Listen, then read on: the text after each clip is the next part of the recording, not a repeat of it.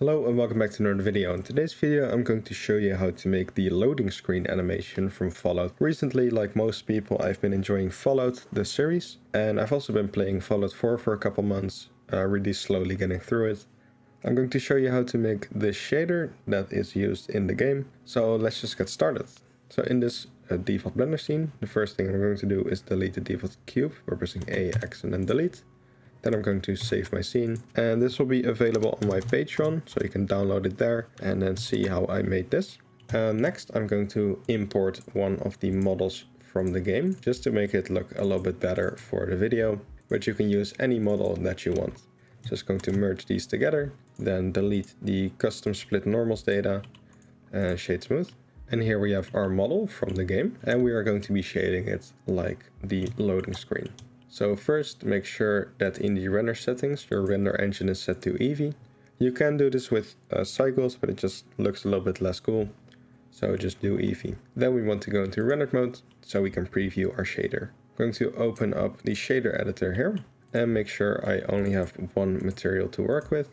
Call this the Fallout effect or something. I'm going to delete the principled BSDF, since we won't be needing that for any shading. And I'm going to add in a emission node and previewing that. As you can see in the reference image, there are these lines going through the object, so we can achieve that by adding in a wave texture. Previewing that by Ctrl-Shift left mouse button, and we can see these vertical lines, and we can play with the scale and all these parameters to change that up.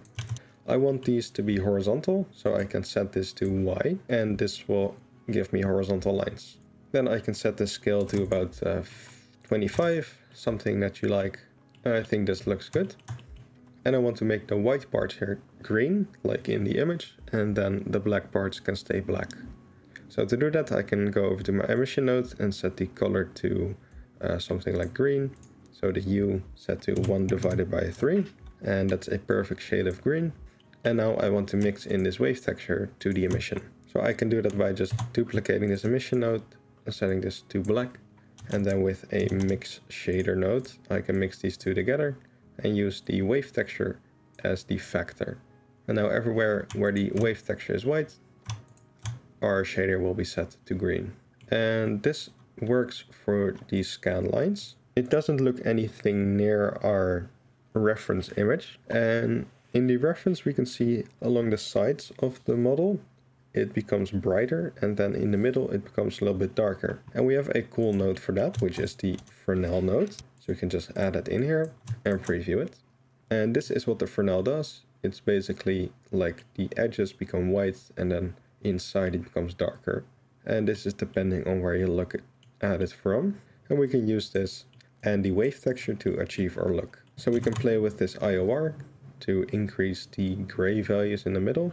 And you can set this to whatever you want. I think 1.34 looks about right. You can also add in a color ramp node in the middle to kind of push the black values in and the white values in as well. Something like this. Doesn't really have to be perfect, you can change this later. And then I want to kind of mix this with this wave texture and make the wave texture darker in the middle, so we get more black in here and then brighter at the edges. So to do that, I can add in a math node in between this math wave texture node, and then get our Fresnel and multiply this together. And we will end up with something like this. If we now use this as a factor and preview our shader, we need to switch these two around. It looks like this, which is really cool. And I can still play with the IOR to get a little bit more gray in the middle, so green. And I can also play with the strength to make this look even better. I think something like 10 looks really great for this.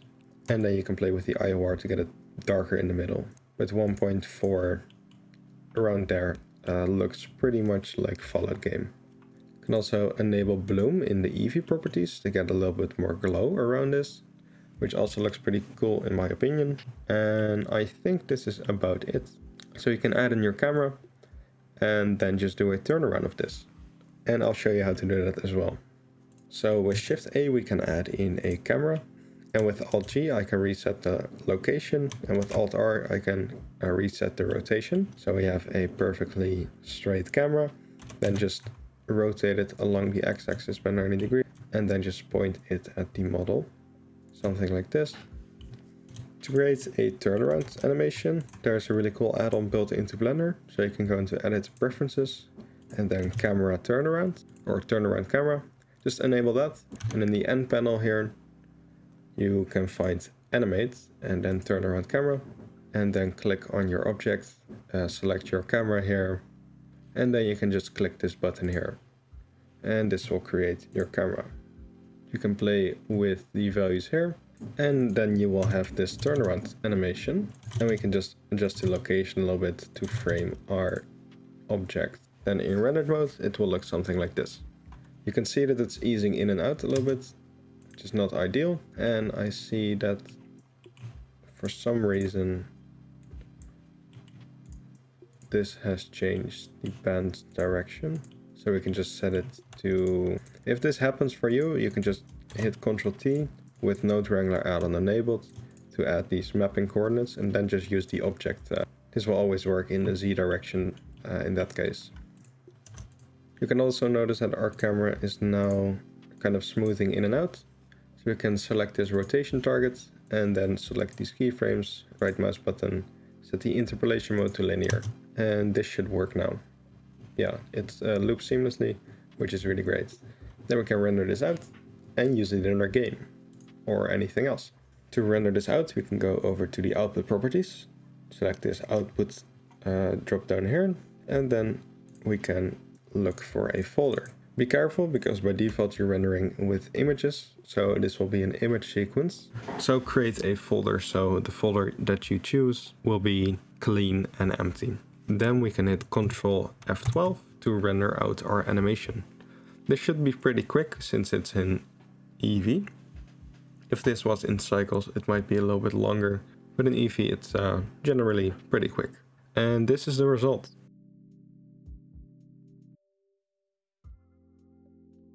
With this shader, you can also put it on a plane. You have to change the direction though, and then just render this out and use it as an image overlay. If you set this to darken on a white, over a white image, it will create the same effect, give it a green color and remove all the dark parts. And that's how I made the intro in the beginning, just with this image and then overlaying it on top of a white image with a glow on it. If you find this video useful, please leave a like and subscribe, and I'll see you in the next one. Goodbye.